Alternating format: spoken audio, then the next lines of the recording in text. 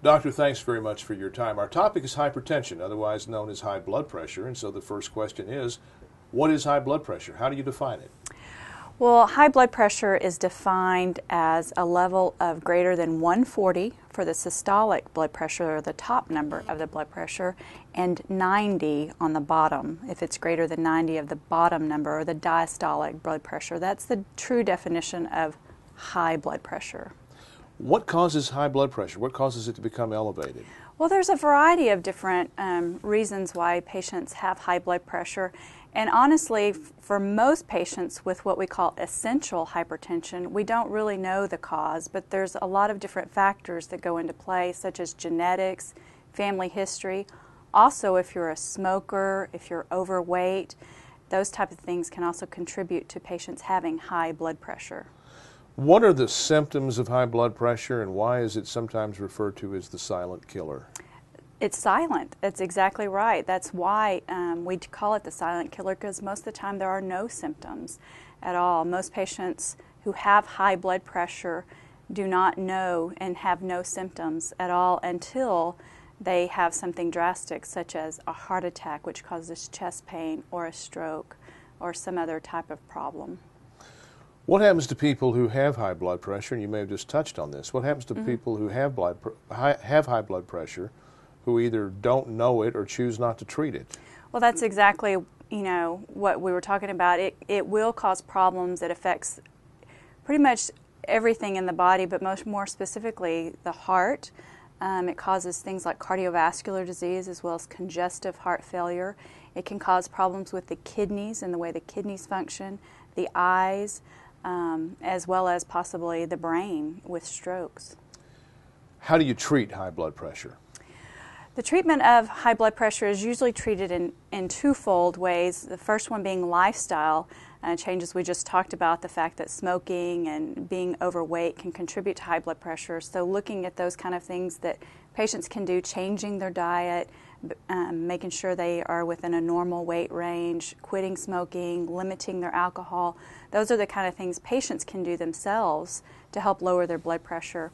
And then there's several different types of medications that their doctor may prescribe as well. With respect to the medications, are they well tolerated? Most blood pressure medications are very well tolerated.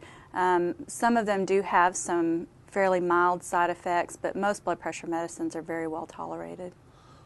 What's the connection between salt and high blood pressure?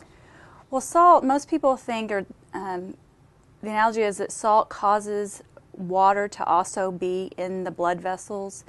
So when you add salt and water, it causes what we call increased fluid throughout the body, which causes the pressure in the arteries to be elevated, therefore causing high blood pressure. So you're simply increasing the volume? Exactly. Okay. Within the body.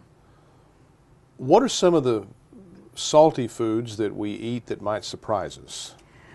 Well, most people, when they think of salty food, they know that potato chips, popcorn, those type of things are salty and that they should avoid them. But some things they don't think about that they think may be healthy for them are things like canned soup. Some things such as olives are packaged and are high in salt.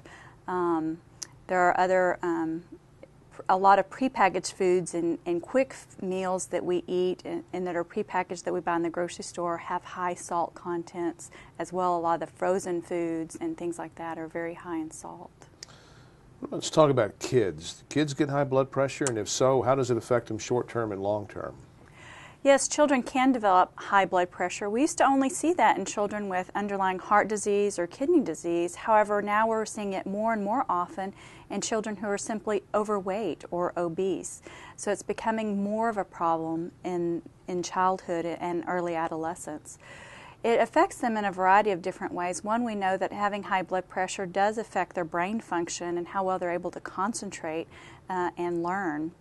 More long-term studies need to be done to see the long-term effects that that's going to have on these children, but having to take medications and just the fact that they're dealing with that also affects them psychologically as well. And left untreated, do the same problems arise in children?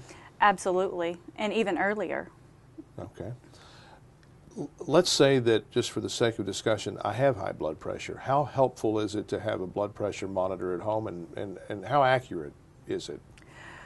Well, there's a variety of different blood pressure monitors on the market. Most of them are fairly accurate and fairly good, especially if you get a good wrist cuff or arm cuff. To make sure that it's accurate, you can always take it to your next doctor's visit and have them compare to what they're getting on their monitors as well. And I usually recommend my patients do that because it's helpful for me to know how accurate their monitor at home is.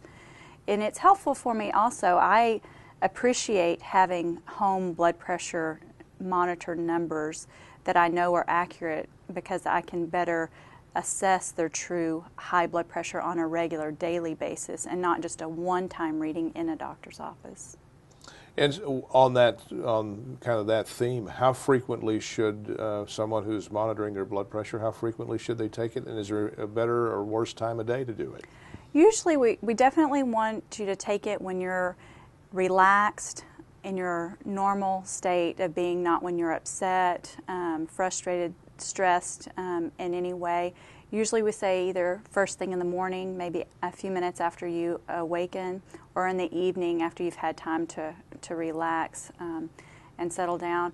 I usually, depending on my patient care, will usually ask them to monitor it at least once a week, sometimes more often than that, depending on the scenario. Earlier, when you mentioned a type of blood pressure, I think you said essential high blood pressure, which I think leads into a question. Will there ever be a vaccine for high blood pressure? Possibly.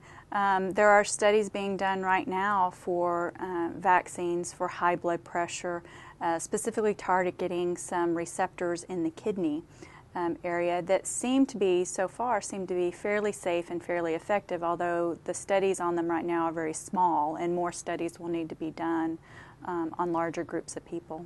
Very well. Doctor, thank you for your time. You're welcome.